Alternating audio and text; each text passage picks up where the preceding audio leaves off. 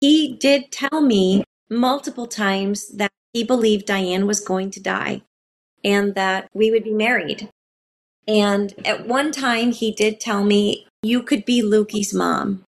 I'm 14. I ended up going away to college, private school in Tennessee. In 1987, the fall of 1987, I called him and told him that I was going to marry Jeff when I graduated. The struggle had been the prophetic foresight that Diane was going to die and I was going to marry him. That was messing with me all through college.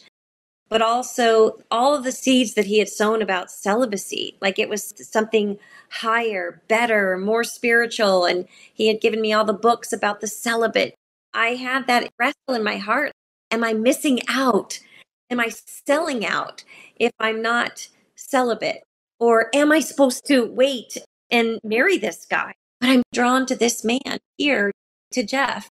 And so I had this about 3-year wrestle of all those dynamics that I believe the Lord confirmed in kindness to me. And I could tell Mike, I'm going to marry this guy. He said, I'm not coming to the wedding. It would be way too painful. I'm not going to do the wedding.